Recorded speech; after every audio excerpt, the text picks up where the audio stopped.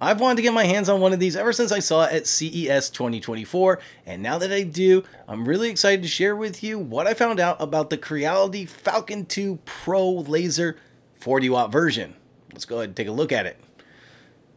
Now, I was a little intimidated when I got the box because when I opened it up, it seemed like I was taking out part after part after part, and I ended up with all of these parts. Thankfully, looks were deceiving in this particular case. If we look at the main structure, it's already assembled. The gantry, the laser, which was a little confusing to me because I saw a box labeled laser and then I looked inside it and that was actually a 1.6 watt laser which came included with it, which I guess I could use when I don't want to use the 40 watt. But at least it comes with it. Now, the only really assembly that I had to do was install the drawer, which slid right in, and I had to install the top portion, which is of course the top part of the enclosure, because this does have an enclosure built into it. Now, that was actually easier than it sounded. Most of the pieces slid right in with a couple of screws. Now, one of the things that really bothered me was all the USB ports were on the right hand side while the exhaust was on the left hand side. And that's right, I said exhaust because this does come with a 3-inch exhaust port with a fan that exhausts out of the left hand side, at least that's the way it comes. But believe it or not, these can actually be switched around so that you could do this on the right hand side, which is probably what I'll do in the future. I just didn't realize it when I assembled it. And something that I don't remember the instructions talking about, but something you can keep in mind when you build yours. Now, I had received all of these parts on the side and these kind of concerned me on where they might go, but this is actually what Creality uses for their Honeycomb. And the cool part about this is each one of these can come in and out if they need cleaning. Now, you only receive about half as many bars as you do slots in these rails, meaning that you're going to put these every other if you want it to cover the entire cutting area. Or you can put these right close to each other if you only want to do a portion of the cutting area.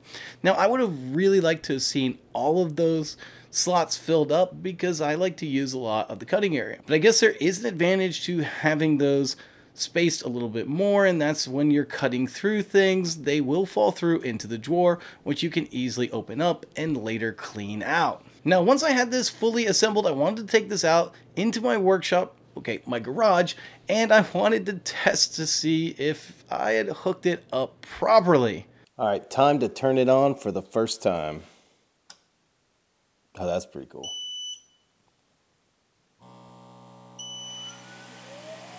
Now, once you turn this on for the next 15 to 30 seconds, it's going to run your fan, your light, and your air assist to make sure that they're all running. Now, after that, it will shut off. Now, I did mention air assist because this does have built-in air assist, and it has this nice little potentiometer on the side where you can select exactly how much air assist that you want while you're cutting and or engraving. This also came with 2 USB cords. You might be thinking, why do you need 2? Well, one is of course to hook up the laser, which you can hook up to your computer. But the second one is designed to hook up the camera. And this does have a camera built in right over the top and it sits right in the middle. Now, that's a stationary camera that looks at the entire working area. Now, in order to utilize this camera, it's going to be recognized by the software right away, but you are going to want to calibrate that camera. Thankfully, Creality gave you this nice little card that allows you to calibrate the camera. And you're going to move this card around, and honestly, Lightburn walks you all the way through it, although there are some instructions on the included SD card if you want to read those as well. This is where I found out that the LED light, which is right on the very front, was actually a problem in some instances. As I was doing the calibration, when I was putting that card in the front corners, it was actually washing out the image so that the camera couldn't focus on it and it wouldn't get a correct reading. So for that, I had to actually shut off the LED light, which you can do on the right hand side by turning this either on auto or on. Turn that back to auto and it will shut off.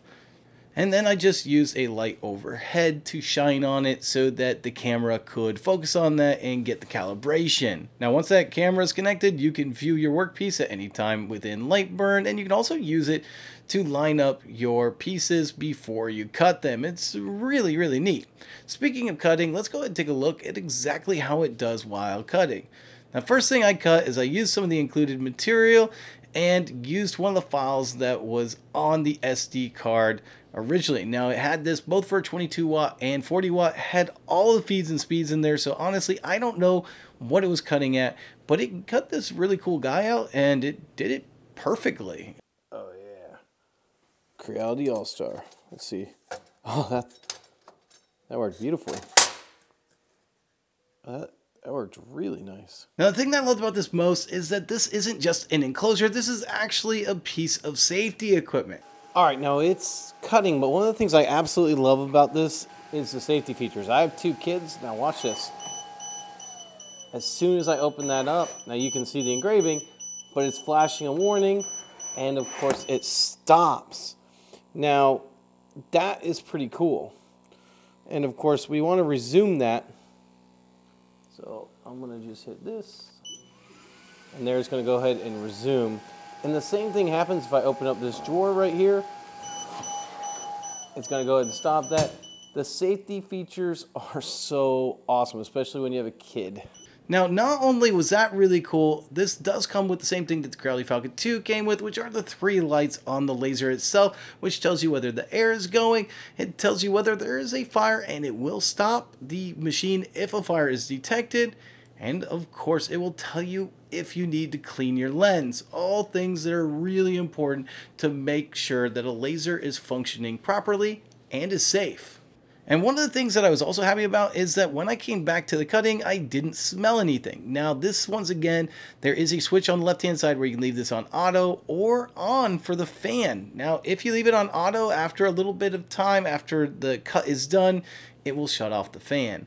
I don't like that. I would rather the fan just keep running to really get rid of those exhaust fumes. And so I left mine to on when I was cutting through and engraving. And for me, that worked out a little bit better. Now it was time to cut some of my materials that I cut most often to see exactly how much better the 40 watt version is compared to my 22 watt of the exact same laser.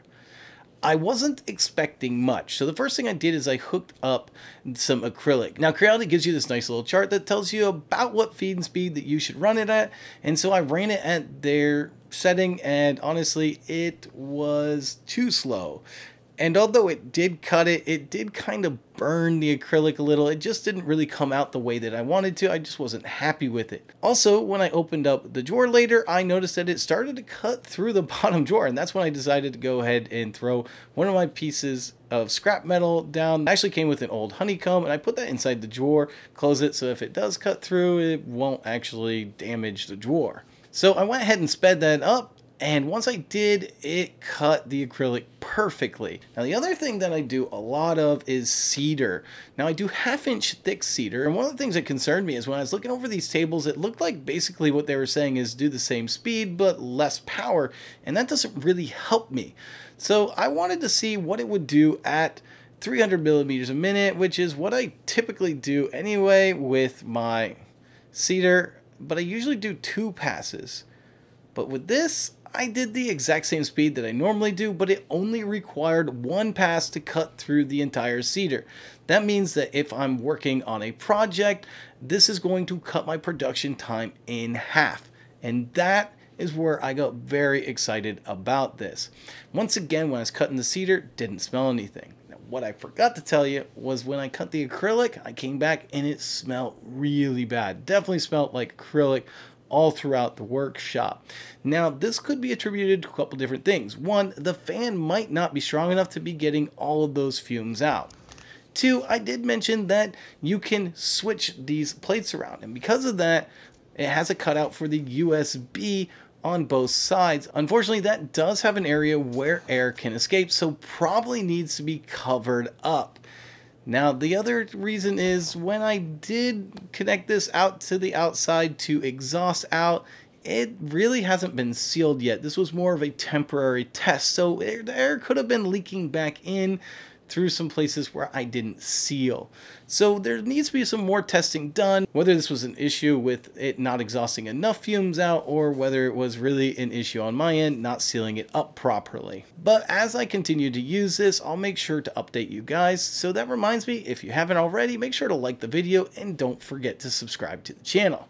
Now I am going to be doing some projects on the channel with this laser, so if you want to see that, Trust me, you don't want to miss it because they're going to be pretty cool. Make sure to hit that subscribe button. Otherwise, this is Toy CI Audio, and I'm out.